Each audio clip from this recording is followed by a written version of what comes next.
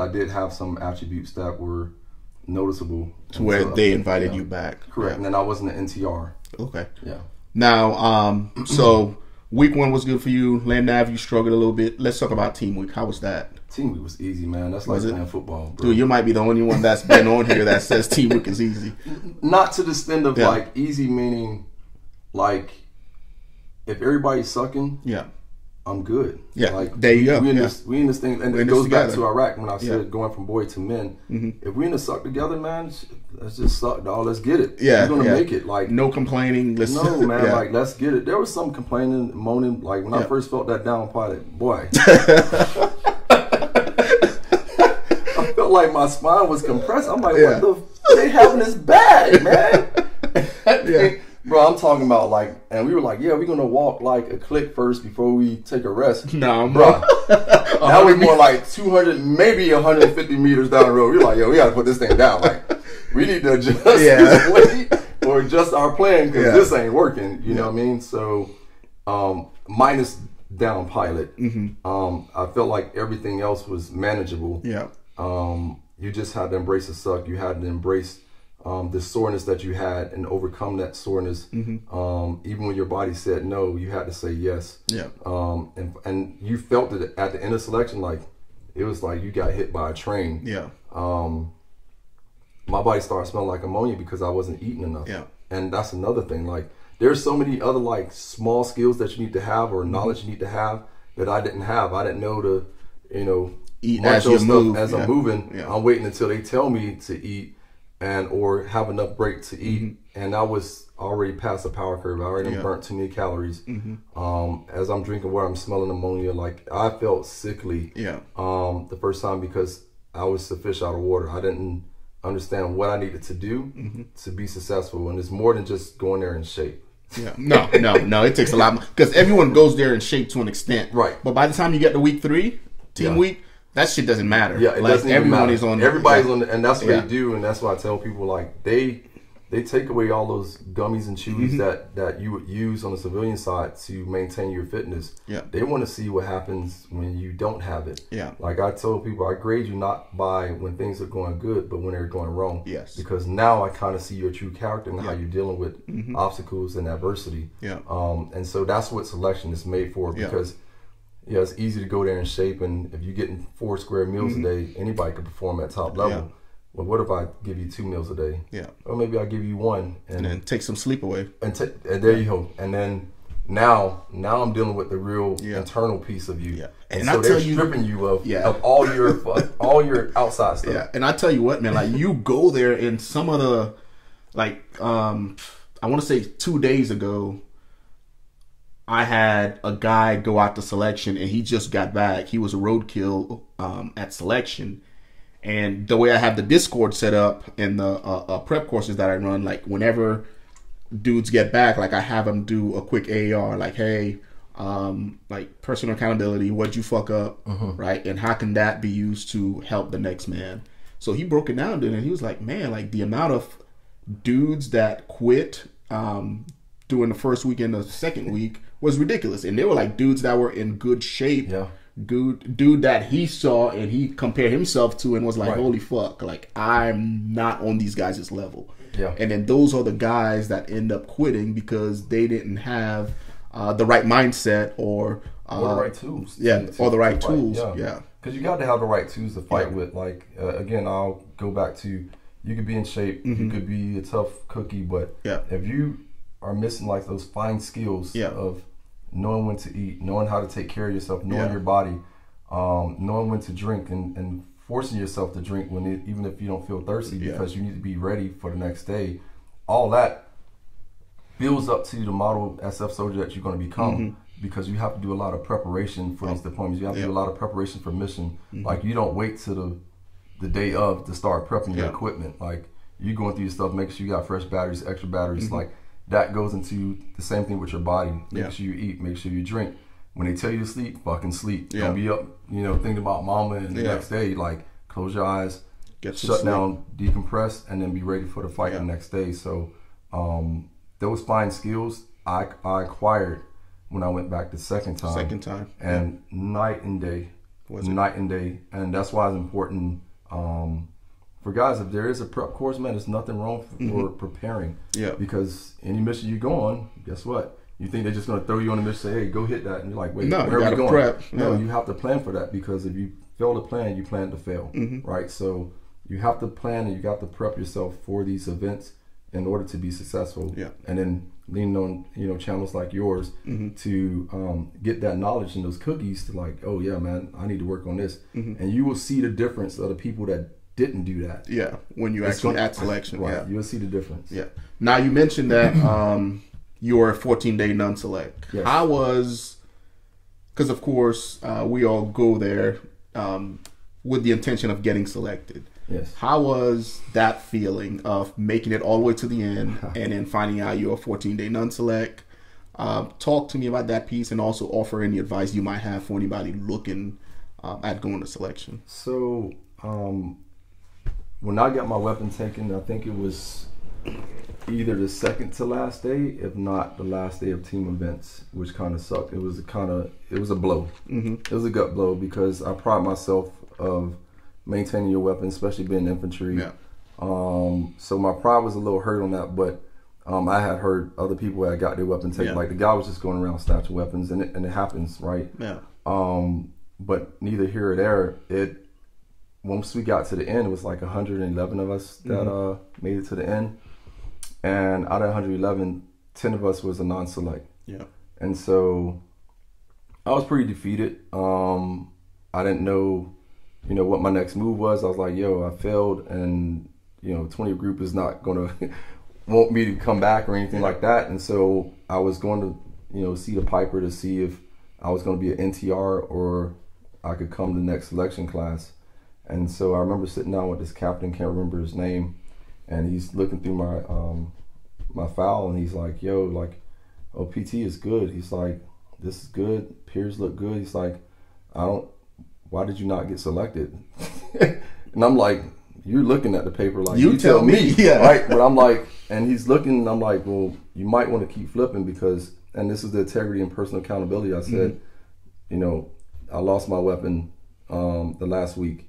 And he flipped it. He's like, wow, okay, I can see that. He was like, but was that your only time? I'm like, what do you mean? He's like, well, there was guys that lost the weapon and they still got selected. So then I was like, I don't know. It's a hit or miss, man. Yeah. Like it depends on who catches it, who values, and how they write it up. And right? how they write it up. Yeah. But I did get into a little back and forth with the cadre that took the weapon, because I was man enough to go to him and say, hey, I think you got my weapon, because I saw him looking to see who weapon he stole from the water buffalo when I was filling up my canteen. And he's like, if I was you, I would low crawl. And I'm like, for what? Yeah. And I didn't mean it, but it was an instinct, because I was an E6. He didn't know that I just have the tapes on, but I'm looking at him as E7 like, we're not equals, but I'm not like a private, know? And I had the wrong mentality. So that little back and forth there, I think may have caused me not to get selected, and not that. And he knew he had took it, and he took a lot of people's weapons. So that's why I think that guy said, like, some cadre, they play those fuck games. They'll go and play Ranger games and snatch your stuff. So he knew what time it was, but it was because of that interaction that I had. I felt like that was honestly the dagger in me not getting selected. And then coming back, that's when I met you guys in airborne school. I'm like, it is possible, right? My unit said, you're going back. So I went back the next time, and at the end of selection, so I don't go through everything that happened, that same cadre was like, how many of you guys been to selection before? So I'm in the back, and I'm like, I'm not like, hey, me, I was in selection. No, I was like, have my hand settled up. He's like, 313, you don't think I fucking remember you? And I'm like, yo, this cat hadn't said anything to me the whole 3 weeks. So I was being watched. Like, he remembered me, and I was like, yo, I'm not making that mistake again, like ever. Like I had my thing on a 550 cord. Like if I moved, that thing was dragging. Because you couldn't have the slung, but there's ways to tie it to your body. Right. Without getting in trouble, because you're still holding it in your hand. You're it's not slung, which was the rule. But it was funny when he called my number. I'm like, I took my friend, like, yo, bro, I don't think I'm getting selected. He's like, no, man, you crushed it, bro. You did. I'm like, yo, man, that dude doesn't like, he's got it out for me. But the thing he said at the end of that statement, like, 313, you don't think I remember you? Why didn't you raise your hand? I said, I did. He's like, shut the fuck up, right? So yeah. He was like, you don't think I'm going to tell your team, blah, blah, blah. When he said that, I'm like, does that mean I'm selected, or, or did he mess up and give it away? Yeah. But I still didn't know. I was like, yo, I don't, like, I had, man, my heart was like in shambles, because I was like, yo, I don't think I'm getting selected. Like, that dude still remember me from me and him going back and forth. I'm like, why the fuck would I do that? Like, I just tired. Yeah, no sleep. It'll bring out your true demons. Yeah, and selection is meant to do that. Yeah. I think my rap days came out when I didn't care about rank. Like, if you talk to me crazy and I'm out here busting my ass, we gonna have a problem. Yeah, I'm sorry, but we can take this to the woodline. But at that time, it was the wrong attitude to have. Looking back at it, hindsight, but that was the reason why I feel like I really didn't get selected that time. And then fast forward, like, this guy was like, I remember you, motherfucker. Like, he was waiting for you to. He was waiting, because like, he didn't, even doing law PT, which is a thing where they make you roll and stuff like that. I threw up all over the place, by the way. That's a whole nother story. But I remember him just watching me, man. Like, I was like, yo, Lou, I wonder if he remembers, because it was 6 months later. Yeah, bro, he remembered me. Yeah, and he called my number out of a crowd of about 100 dudes. Yeah, and I'm like, fuck. So how did that? Because for most people, like, that's defeating within itself, knowing that somebody's looking at you, waiting for you to fuck up. How did you stay focused throughout that entire 2 weeks? Yeah, I just remember what the cadre at 20th group told me. Is like, yo, don't self-assess. Don't self-assess. And it's hard not to. Yeah. It's very difficult not to. But I just said, like, yo, they're either going to select me or not, but it's not going to be because I didn't give it my all. Yeah. So I had to put myself in a psyche of, like, I know they're watching me, but bro, I'm doing I'm a heart and soul person. I put heart and soul to whatever I do, and people that around me feel my energy. And I had to trust God, one, and then two, the fact that mentally I felt like I didn't do anything wrong. Maybe I was misunderstood, but I mean, I couldn't change what I couldn't change. But what I could change is keep pushing until they tell me, like, no, you're NTR. So when I got selected, man, you couldn't tell me nothing. Like, I was like, yes. And I think we actually almost started the course at the same time during that time. So I was happy, because I remember you guys like, yo, we started the course around July. I'm like, yo, like, I'm doing selection in April. I'm doing the timeline. I'm like, yo, I want to see these guys again. And I did. I saw you guys. Well, actually, Cody was in front of me, because he had went to S.W.A.T before me, so he was already there. Yeah. But yeah, so in hindsight, man, I just stayed focused, man. You got to be resilient, man. You have to have a no quit mentality. Because I tell you what, man, because you're a bigger man than me. Because I got done with selection, and even while I was at selection, I was like, yo, if I don't get selected, I'm fucking done. Like, I'm not coming back to this shit. You know what I mean? So the fact that you went through it twice and still maintain the mental, focus to actually go all the way through it, says something else about yourself, man. Now, do you remember how many guys the second time around you started with, and how many actually got picked up? Almost similar numbers, right? Starting off about 300 dudes, and we finished with 101. And the reason why I remember that, because my good friend, he's a GB now too. He's a CW2. He went the enlisted route, then went warrant. His number was 101, and so he came from the Marines. He had this huge mustache, bro. And cadre got on him, and because I was trying to scoot him, like, yo, I already got in trouble, like, bro, shave the mustache. He's like, nah, fuck that, it's in regulation. I'm like, oh my god. You gonna be done. So I remember a cadre, like, they're walking through the formation, and they looking, hey, come look at this guy's fucking mustache. Because it was thick. It was like a porn star style mustache. But it was in regular. It didn't drop below the lips and nothing like that. So the guy was like, so you think you could come here and rock a stash? You see everybody else's face? He said, roger that, Sergeant. He's like, are you going to shave it? He said, negative, Sergeant. It's within regs. Are you fucking stupid? I don't want to stay next to this guy. So I'm like, oh my god, this dude, he's not gonna get selected, And he's like, okay. okay, Kenneth, every day that we have a formation, you're going to come and have a porn star fucking name. And I kid you not, every formation, he was like, I'm Cockzilla, the Click Killer, Jean-Claude Van Damme. Like, bro, he played to it. He had personality. Yeah. And that's when I learned, like, yo, like, you could be comfortable who you are and still win their hearts and minds. So, like, they used to get a kick. Like, porn star, post, you know? He's running up there and he's coming up with new. I'm like, dude, how? It's like, I don't know, man. Like, I'm just making up shit. And that's amazing, man. But those are the dudes you want on your team, man. Nah, like 100%. They probably saw that and were like, yo, we want this dude on that team. So they called all those numbers out, and they called me before him. I was 3-1-3, and he's just standing there, and there's like 101, and there was 101 dudes that, and they called him first or last because they thought he was special, man. Like, and I was like, wow, man, that was a good group of cadre there. That's amazing. They did a good job, but yeah, it was nerve wracking for me because I was there for the second time. Yeah, the first time. So how was that? You know, so you got selected. How was that? You know, feeling right there? Did you feel like, holy fuck, like I can do the hardest shit on the planet? Like, how was that freaking accomplishment? Especially being a guardsman and not being active duty, and always feeling like active duty has somewhat of an edge because they do it every day. It was a huge accomplishment for me. Yeah. I took a lot of pride in it. Like, I wore the SFAS shirt. Like, you can't tell me crap. You know what I mean? The sore feet shirt. You know? But yeah, it was a huge accomplishment, and it kind of catapulted me to the Q course. And you know, even still, the Q course is totally different from SFAS. That's a whole nother. You might as well call it a selection process because you're always being assessed. Exactly. Right? So.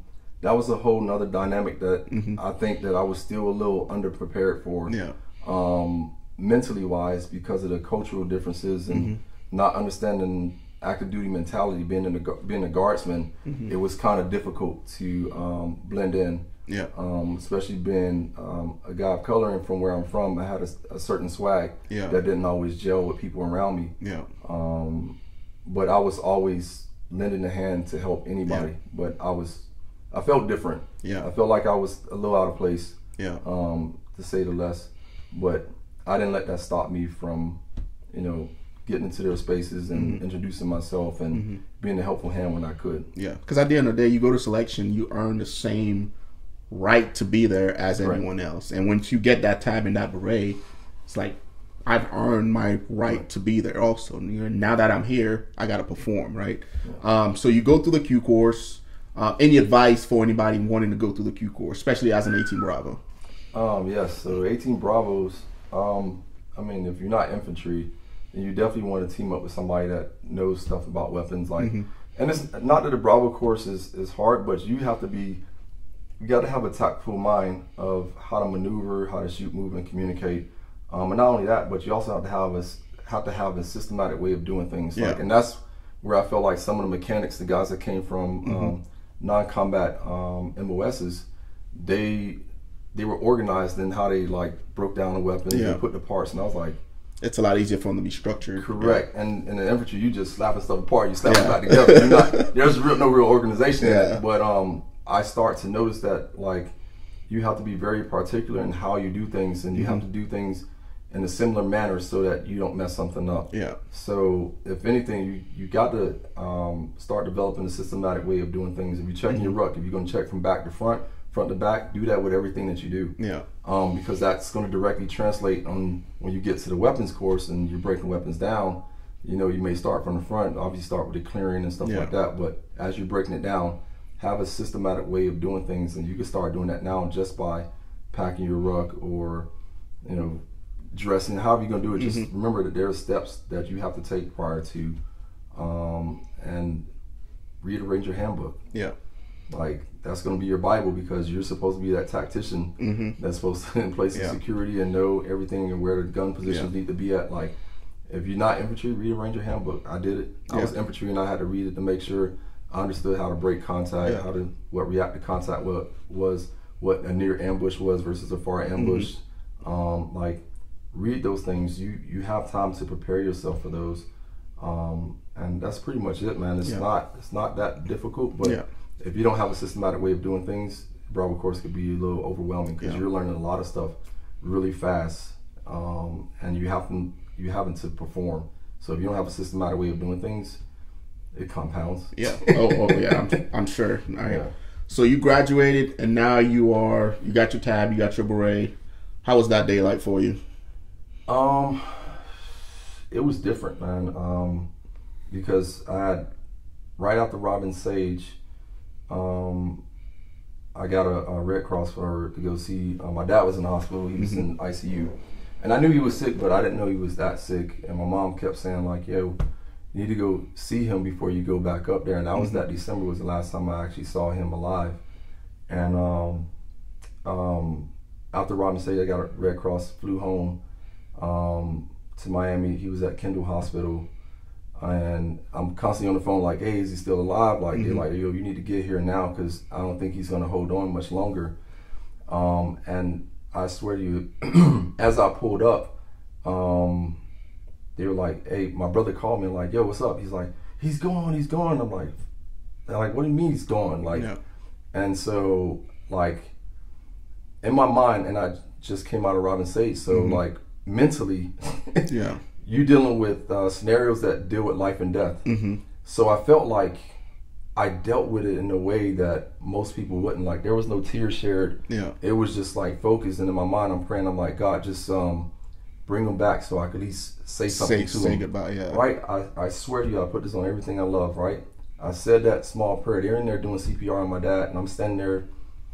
My sister and them were about passing out, right? Because everybody's like going hysterical, this and that and the third. And I'm just asking God, I'm like, just bring him back so I could talk to him. And I saw the doctor stop. He's like, hey, everybody stop. And then boop, boop, his heartbeat came back. And I was like, this is my time. So I told everybody to get out the room.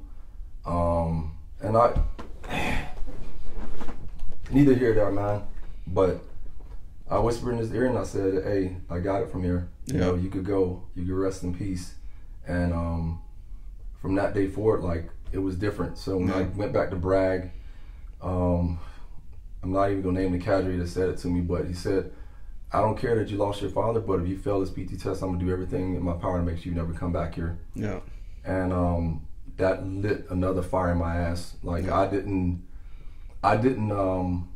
took it personal, but I'm like, yo, you gotta be out of your fucking mind to tell me something like that. After having experiencing a death. And neither here or there, I took it as a motivational factor to go out there and handle business. So I passed all the gates I needed to pass. When I graduated, I didn't feel that joy. Like I thought I would.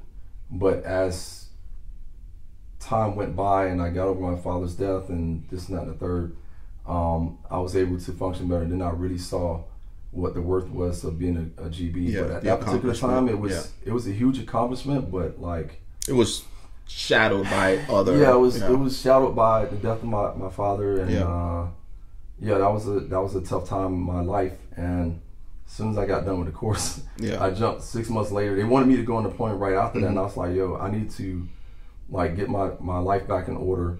And I deployed like right after that 6 months later. Okay.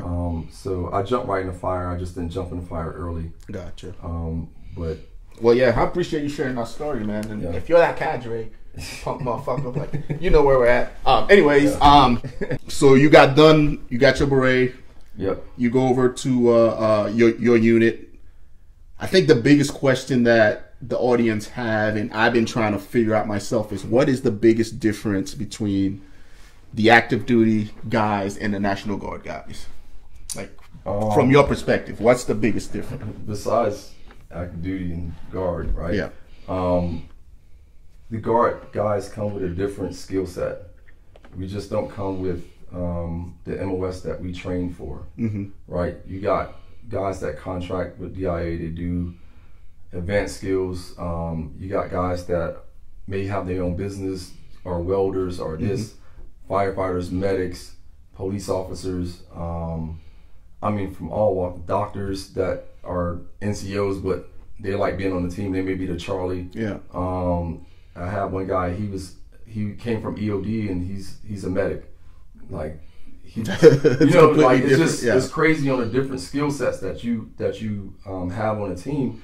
And the biggest difference I feel, and unless you're deploying back-to-back deployments, as civilians we're dealing with people all the time. Yeah, I think that's to me is the biggest difference, is that we're dealing with civilians on a regular. So when we go on deployments, it's hard. Yeah, it's easy. Now, is it easy or hard to shift, especially downrange? I feel like it's easy because I could sit, because you know, I feel like I understand the market. Right? I got you. And you're really, as a GB, you're marketing yourself and you're selling yourself of your capabilities. And as a civilian, you're constantly having to do that. Okay. Versus when you're on active duty, and correct me if I'm wrong, you're training to be good at that particular job. Yeah. Like, but not necessarily maybe interfacing or interacting with the public on a regular. Like, my daily job is to interact with people all the time and problem solve situations of people that's not built like me or has the same mentality as me. So that allows me to learn how to navigate people a little bit better. I feel like in a sense that makes you like a better Green Beret. It does. Right? And there's some active duty Green Berets that operate like that, but the ones that don't really get that exposure to that type of life, they don't really think outside of the box of SF, right? Yeah.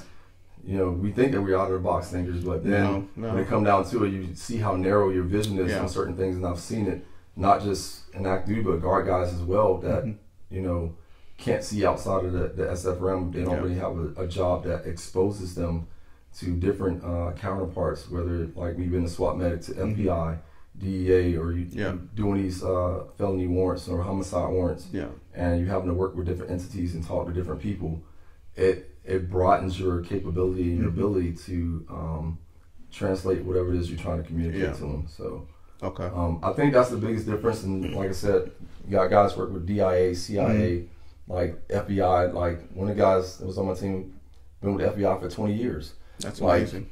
Like these are the guys that is on your team. So they're bringing a unique skill set that if we have an issue that's foreign to the SF structure, you have access. You have access to the people. As opposed to on a regular team on active duty, all you have is that Bravo, that Echo, that Charlie. Right. Now being on the National Guard side, you might have a fucking lawyer. You might have a doctor.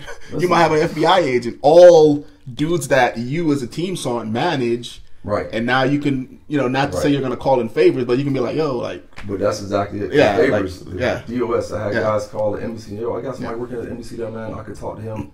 And, that's amazing. And it's like we get a lot of stuff done. And that's how it was in Iraq, too. We just, because we're part military, part civilians, we were able to navigate it differently whenever we get placed in those environments. We just, you know, you may have the overweight guardsman normal, but his ability to navigate is totally different from the active duty mentality. Yeah, that's amazing, man.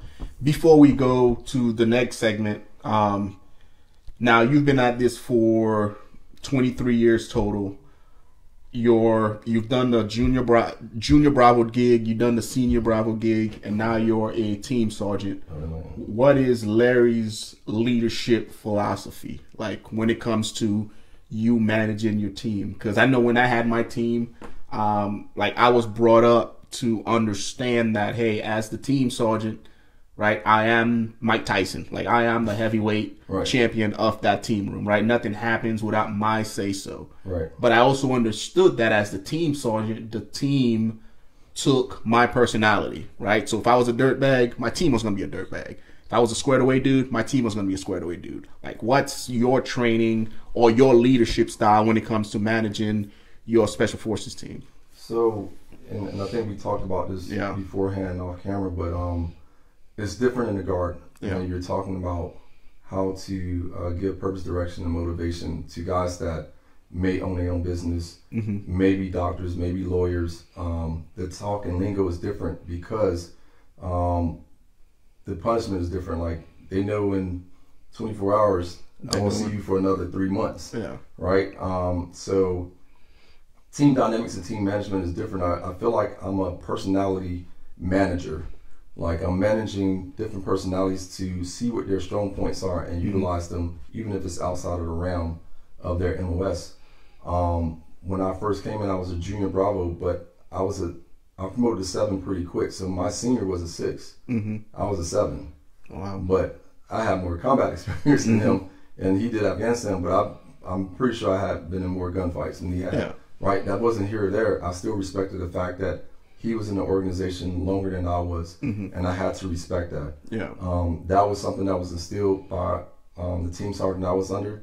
Like, there was no back talking. If there was, his minions were going to check you. Yeah. Right? And that's how it should be. Like, you have your seniors, and that's their job. Yeah. And so your guys are your echo. Like, they're going to echo your direction, your purpose, and things of that nature. And like you said, if you're an S-bag, then your guys going to be an S-bag. But what my guys saw for me is that I worked for them, right? Like, it was different. You don't work for me, I work for you. Yeah. So whatever it is that you need me to go do as a team sergeant and go stand up for and pound at somebody's table, I will. So as long as you do your job. Yeah. A wise guy told me there's 3 things. He's like, do you trust me? Are you striving for excellence? Right? Like, those things are important to be a team member. If you're not striving for excellence, why are you here? Yeah. If you don't trust me, why are you here? I agree. Right? That's a good one. So I kind of adopted that philosophy of I'm gonna give you everything I got. Like, if we both put 50-50 in, we're not really giving our all, right? That's only 100. But if I give 100, you give 100. Now we at 200. Yeah. So I need you to give me 100 of your work ethic, your dedication and motivation to get the job done. So yeah, I was the powerhouse. I had to stand up a couple of times to things I didn't agree with. Yeah. I think there was one instance where one of my guys, and you mentioned it, like, nothing really, you don't make decisions without the team daddy knowing. Yeah. Like, that happened one time on this deployment, and it was an innocent mistake because we empower guys to make decisions in the absence of orders, right? Yeah. That's what you want. Unless it goes give against away our ammo that you may not know may be allocated for something else. I talked to a particular person that on the B team, and he asked me for ammo to ship to a different location. I'm like, that's cool, I don't mind helping out, but let's make sure the company commander knows and that he's saying that he wants us to do that, because if something happened, I give away that ammo and then we get remission to something else, then now I'm screwing over my team. Yeah. Talk to the guy, I'm like, yo, keep me posted and let me know, and I'll have no problem doing it. So this guy was thinking he was slick, went around me and went to my Charlie, which my Charlie is very helpful. Yeah. Right?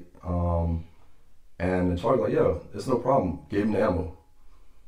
And I didn't know about it. Yeah. So I forget how I found out. I think I was in the AOB and somebody like, yeah, we just, and they're like, all right, thanks for giving such. I said, what? I said, what are you talking about? He's like, yeah, your Charlie came and said it was cool to give ammo. I'm like, my Charlie told you that? I'm like, hold on, time out.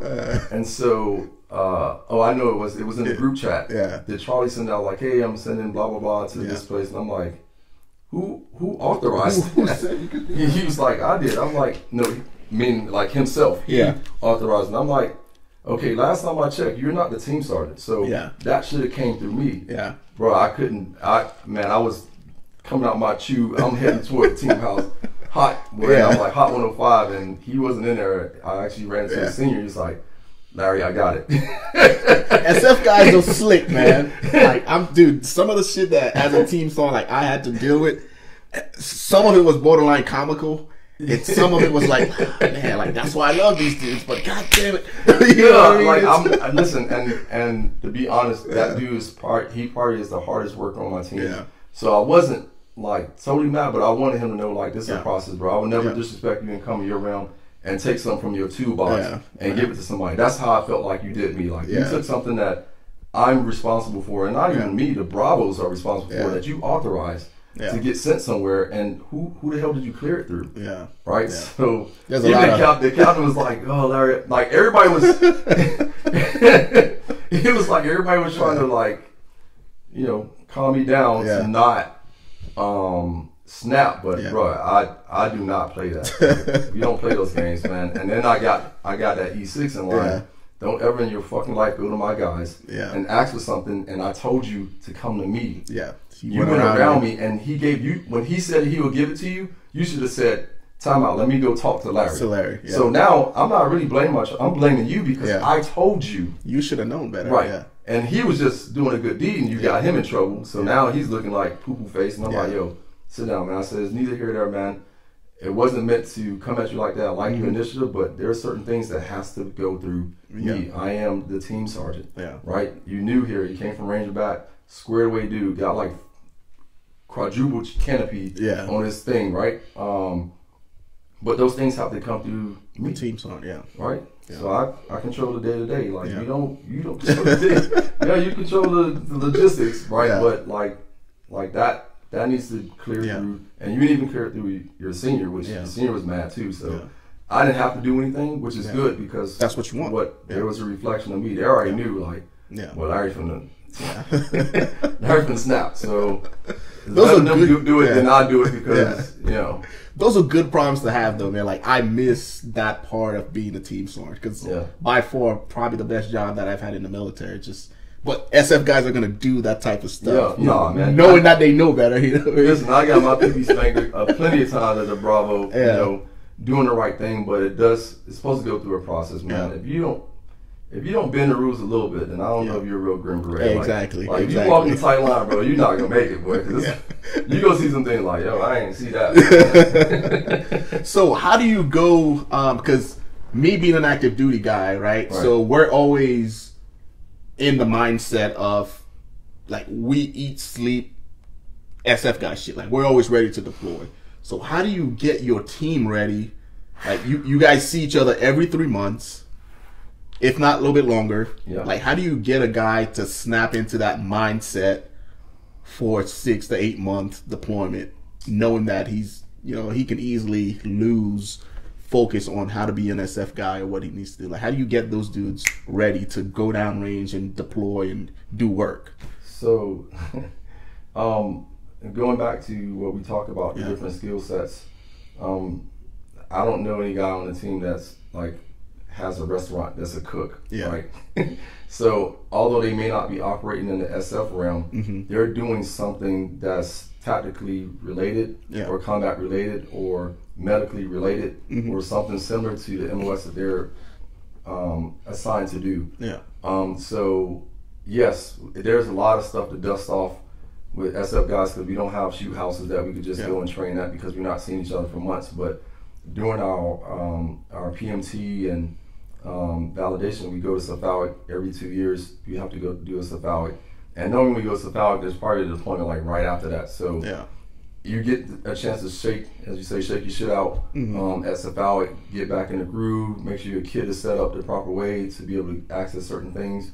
So as far as preparation, I think the Guard does really good with send us to SFA first, and then send us places like Griffin Group to enhance our skills. I think last year or the year before that, it was last year, we went to Virginia and trained with the DOS on like a potential attack at the embassy. Because of Benghazi, this guy had this idea that he wanted SF and DOS to kind of understand each other's capabilities so that when something happened or a crisis happened, that they know what our capabilities are and how to employ us. And so I thought that was an awesome training for my team. Obviously, this deployment, I didn't get a chance to go to the embassy, but we had the training, and it was a valuable skill to have. And had I known that my previous deployment would have been good, but we still did really good work with the embassy, work buying through them. But there's a lot of training that they provide to us, and we could kind of cater. Like if I think that we are lacking on low profile tactics, then they will cater that training to that. Okay. And so you kind of get some exposure to it, so you don't go in there totally blind to like situation, knowing in different scenarios for KLEs and stuff like that. So you have to. It's a lot of money spent on guardsmen to get them in the mindset of our active duty counterparts. And but once we hit the ground, I feel like we adjust pretty fast because we already interact with people a lot. So that's amazing, man. That's amazing. Now, if you could if you could have done anything differently as far as, this 23-year journey, would you have done anything differently? No, man. Like, there was a point where I questioned my path. Like, am I crazy? Because you know my story going through the Q course. I had a lot of things happen, unforeseen things happen, and I still made it to the other end. It may have taken me a while, but I did. But I used to pray a lot and ask God, like, why am I so focused on doing this? Like, a normal guy, like, I've talked to plenty of guys like, yo, Larry, stuff you went through, I would have quit a long time ago. And quitting was an option. And the reason probably why I'm so freaking stubborn, I did a lifeguard class when I was 15, and my mom, and we were doing a test. I was doing 2-a-day football, and I had to do my swim test. And the last part of the lifeguard test was to do a surface dive, go down, grab the lady, bring her up, and bring her to the wall. So I'm swimming out to her, did my surface dive, I'm going down, I grab her, I'm starting to come up to the top, I catch a cramp in my calf, and I'm like, I was already running out of breath because I was winning. My body was taxed from playing football. Yeah. And I caught a cramp. I'm like, she's not a swim. She'll make you bad. It wasn't a real scenario. Yeah. I'm 15. I'm like, yo, man, like, fuck this. I'm not doing this. So I remember swimming. I'm like, Mom, man. And my mom was sitting on the side of the pool. Yeah. Like, Mom, like, I'm tired. Like, let's just go. Like, I can do this another day. She's like, no, son, we're not leaving here until you do that. That's amazing. I'm like, fuck. So I'm like, okay. Went down there again. Trying to do it, now I'm cramping up in both legs. I can't hold it. I'm like, I can't even kick, so I'm trying to like save myself. So I'm coming back up. I'm like, yo, like, Mom, like, yo, that's it. I'm done. This ain't for me. Like, I'm done. She's like, no, we gonna be here all night until you go down there and you do it. And I'm like, okay. And I'm like, Larry, like, toughen up. By that time, her and my dad had separated. Yeah. And I was like, yo, I don't want to do this. This is something that you want me to do. And I was missing that why, right? Because am I doing it for you or am I doing it for myself? And so I had to tell myself, I need to prove to myself that I can do this. Yeah. So on the third attempt, I went down as usual. I caught a cramp again, like a bad one. But I said to myself, I'm getting the hell out of here. Yeah. So I grabbed her, and when I say mind over body, and then I know you experience this in selection, you cramp up sometimes, but guess what? You got to keep running because maybe you didn't hydrate properly. Yeah. Bro, I tell you, I kicked through that cramp, got her to the wall, and I was like, yo, I could have did this all along. Like, but that little slight of pain and not being able to breathe or feel like you're underwater, kind of overcame me. And I was like, yo, like, I'm coming back to the top. But when I said, by all costs, I'm doing this, I don't care if I fucking drown. Right? It was when that switch hit. And so that mentality going through the course and going through everything I've been through started when I was 15, and I thought I couldn't do something that I overcame, and so it's always been a success story when I kept getting after it. That's amazing, man. I promise we're almost done. So now let's go beyond the beret, right? Because again, like, I'm sure the audience listening is thinking that, holy shit, he went through all that selection, the Q course, this dude's a badass, but it doesn't even end there. Like, you're also a lieutenant with the fire department. Right. Talk to me about that a little bit. So, and it goes back to anything that I touch or do, I do it to the fullest. I quickly excelled in the fire department because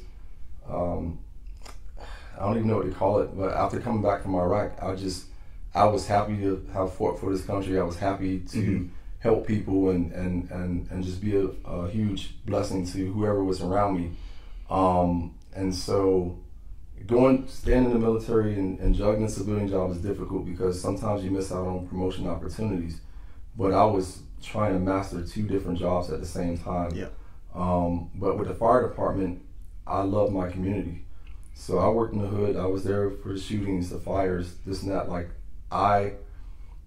you have a sense of pride and joy for making a difference when you walk into somebody's home, they like, thank God help has arrived. Yeah. And you actually save somebody, is a feeling that money can't buy. So the things I do in life is not necessarily about money, but I need money to maintain my standard of living for my wife and my kids. But when it comes down to it, it's not really a money thing. It's a joyous thing. Like, if you love what you do, it's not work, because you don't feel like you're working. You're just doing something that you love. Yeah. Right. So going through that, and then studying for the lieutenant test, that was a bear. Like, I had just came off my first SF deployment, and I'm like, I need to promote. Like, I was a driver. I used to drive the engine. Nice. I was already paramedic. I went to paramedic school, and so I'm making good money as a driver. But I'm like, I want to be on that side. Yeah. Like, I'm on that side as a leader on the military side, but you know, I'm telling the lieutenant what to do, and I'm like, I might as well just get paid for being a lieutenant. So,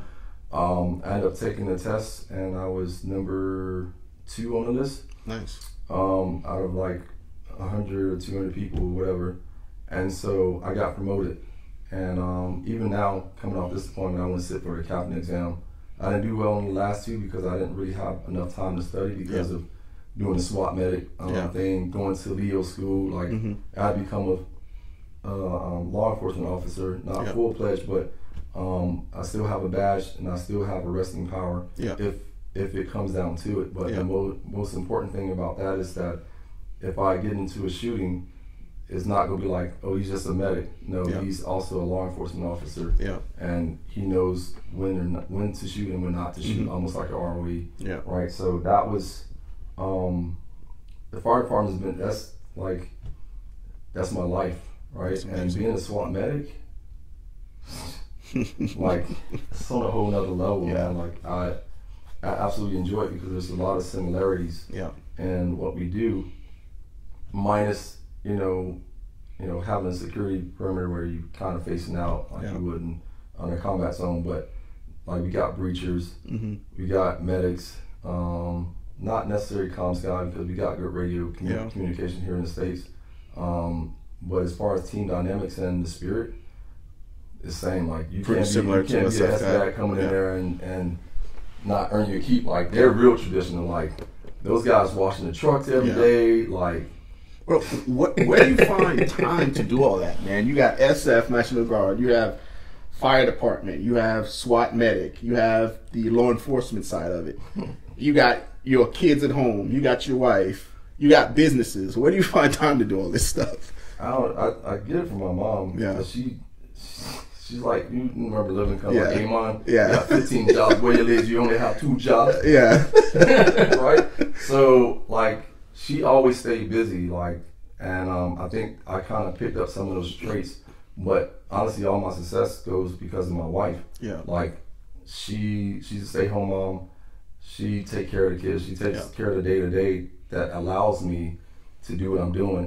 And they say a man's success is probably, from the benefit of having a good wife and the communication. That was difficult at times, like, especially going back doing different things. She's like, why are you doing this? Like, I'm like, oh, it's gonna make us more money. Yeah. Like, man, she's like, bullshit. You just want to go play with guns and do stuff. Like, when is it going to end? I'm like, listen, when I do this SWAT thing and become that, I said, that's the only thing that I really want to do. Like, I really want to venture into that because I think it's needed, especially with active shooters and having a medic on scene when they're doing these high-risk warrants, especially after those FBI agents got killed down in Miami area.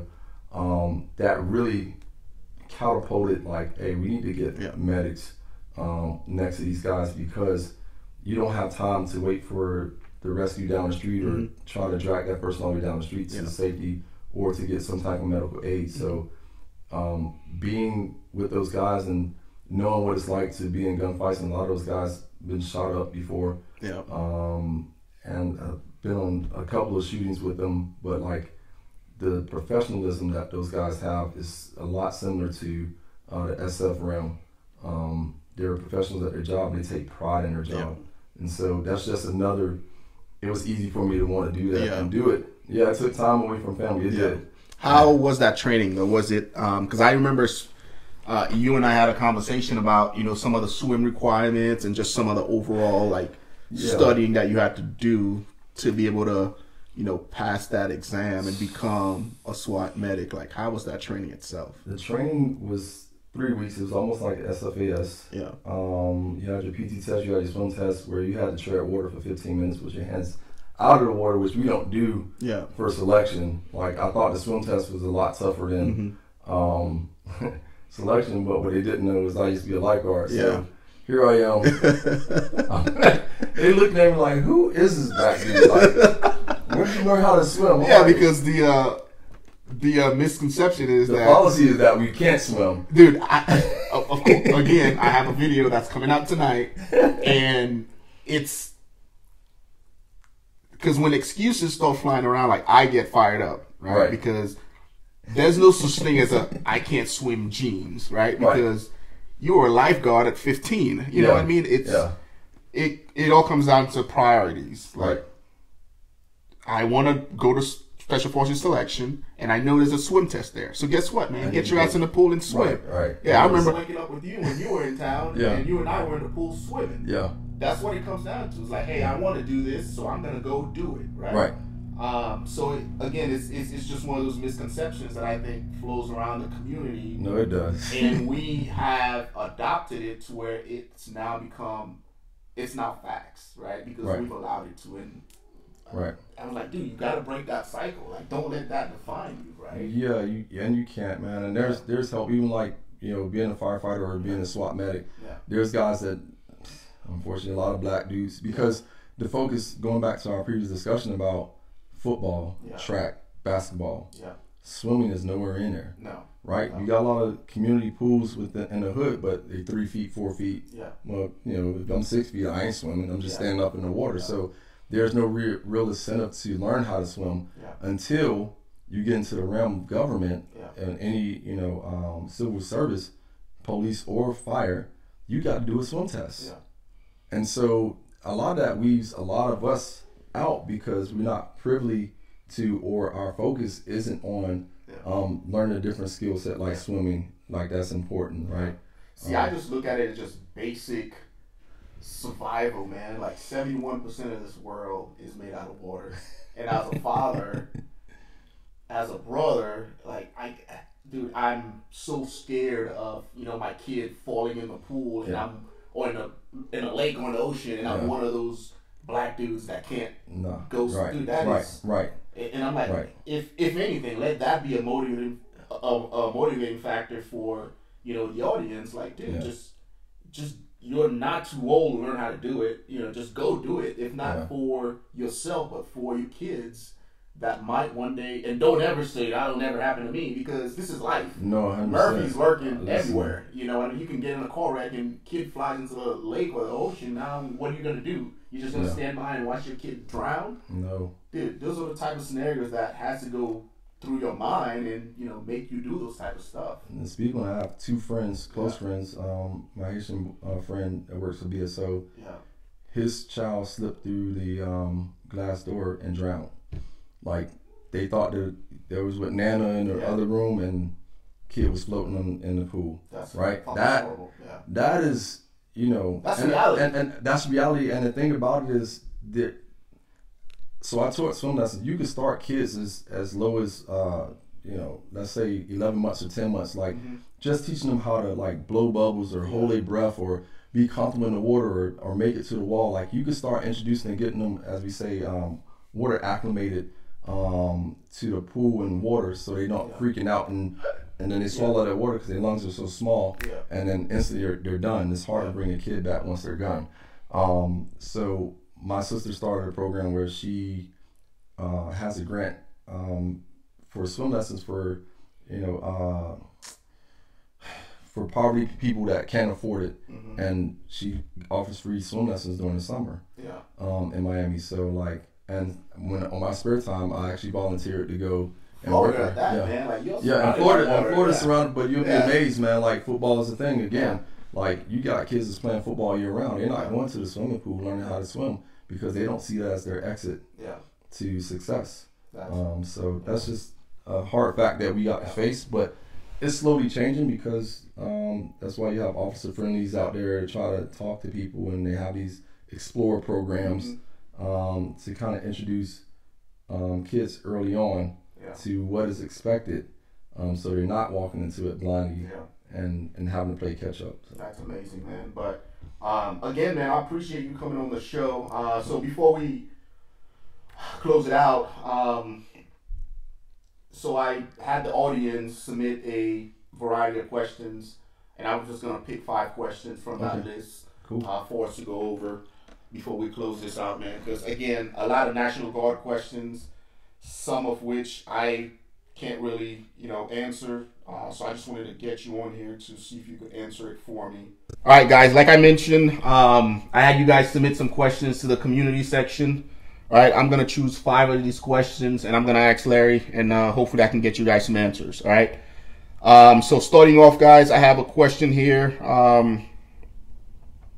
from, I'm not even going to try to pronounce this handle, right? Question is, I'm a current enlisted with the Navy Seabees, reserve size.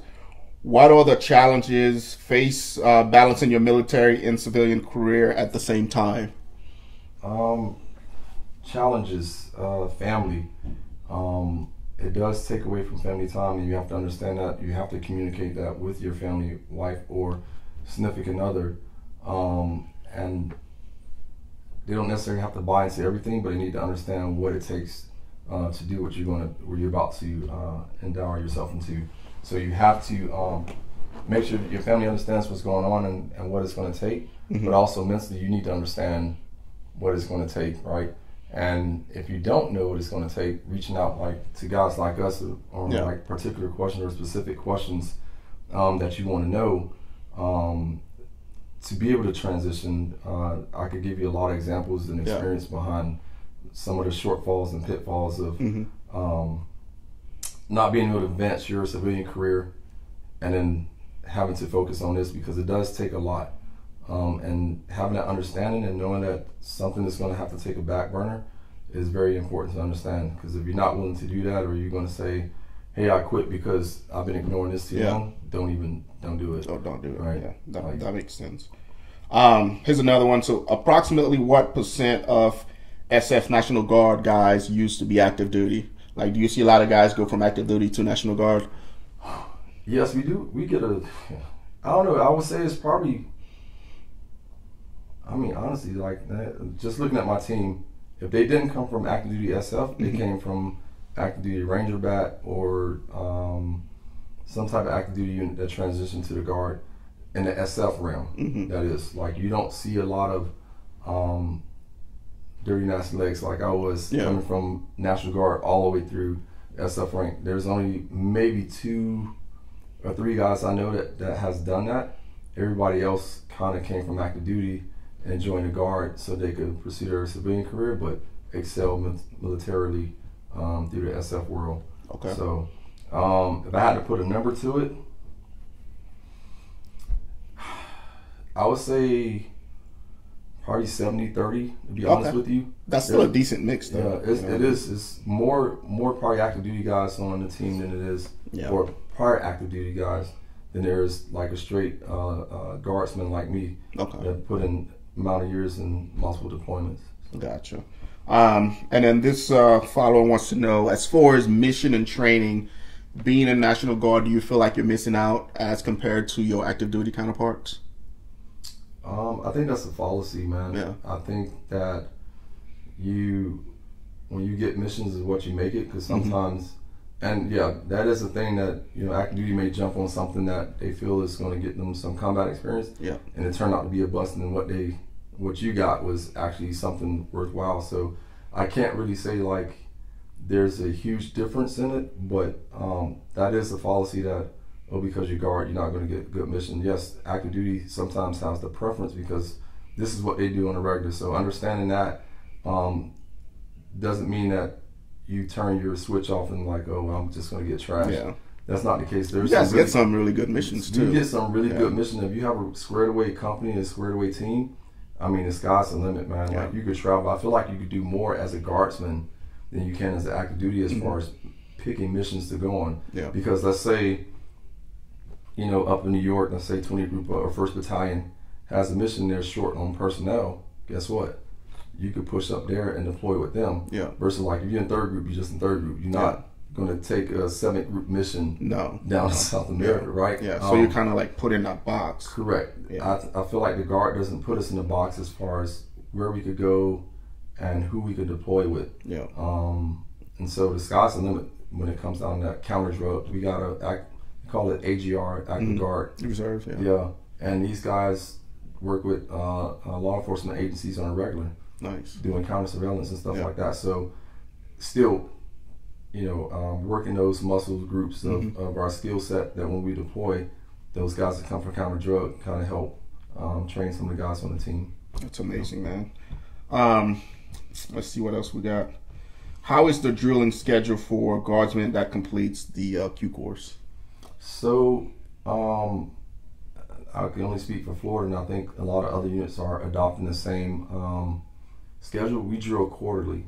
So instead of drilling like 3 days a month for 12 months, we will drill for 7 days or 8 days because you can get a lot more work done. Whether it's knocking out the admin portion the first 2 days and then utilize the next 6 days to do some type of team training.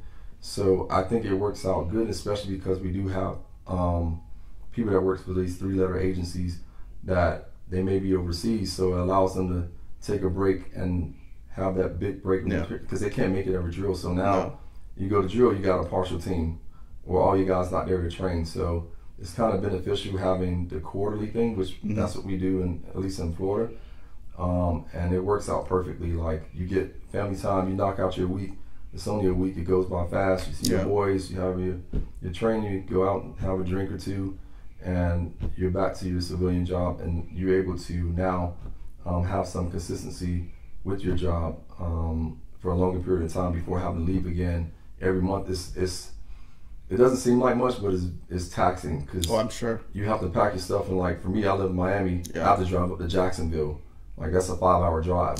Right. So to do that every month will be wear and tear on your vehicle, right? And getting off work, you got a full-time job, so you can't take off until that drill date is set, unless you just like, I know I got a long drive, I'm gonna take, pre-game it, take the day off beforehand, so you can pack your stuff and then be fresh to drive to your location. Gotcha. So, that makes sense, man. Last question, man, and this one's for me. When the hell are you gonna retire, man? Like you. You gotta hate all that. Oh man, listen. Your wife probably wants to know this too, huh? Yeah, she does. I mean, I don't know, man. You know how it is. Like when you've done something for this long, it's not easy to put down a stick. And I kind of go back and forth. I know for sure I don't want to deploy anymore because my kids are growing. I found a way to start my own company in the interim to make passive income. So shall I put the stick down? Like I'm still able to sustain the life that I've already established. But retirement, like... So we never fully retire, right? It's more like shifting focus. Yeah, it is. And what I'm looking at is, and there's 2 ways I may skin it, or 2 courses of action I may go with. One is they want me to become a first sergeant of a company in 20th Group and do a broadening assignment because that's how you make E9. right. But in the Guard, though, honestly, you could be a master sergeant, and if you're at the right time and that sergeant major is going, you're up for promotion. You're going to fill that billet, right? But in the case now, it's like the retention is kind of high, so I have to do a broaden assignment to put myself in a better position to move up on the list for that. And so I have to gauge like what benefit am I going to be as an E9. That's really the determining factor of whether or not I'm going to stay in, or I'm just doing it for the 30. But my heart is wanting to push for the 30, but now starting my own company and things like that. I mean, as they say, inshallah. I don't know if it's going to be 2 years from now or. Like I started Sergeant Major Academy soon in August, so I'm like, dude,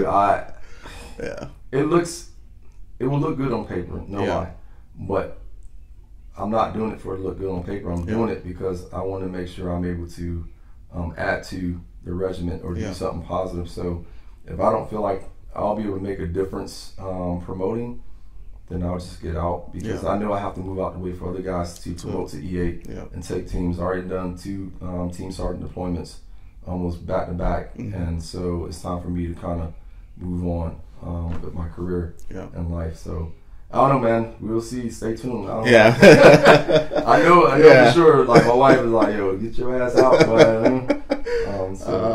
I'll tell you what, man. I definitely appreciate you coming by. And shit, I've known you since 2008, and I feel like I still learned a lot just by sitting down with you. And again, if you have any additional questions, guys, I'll put Larry's contact information in the description down below. Just reach out to him. I appreciate you guys tuning in, and I'll see you guys in the next one.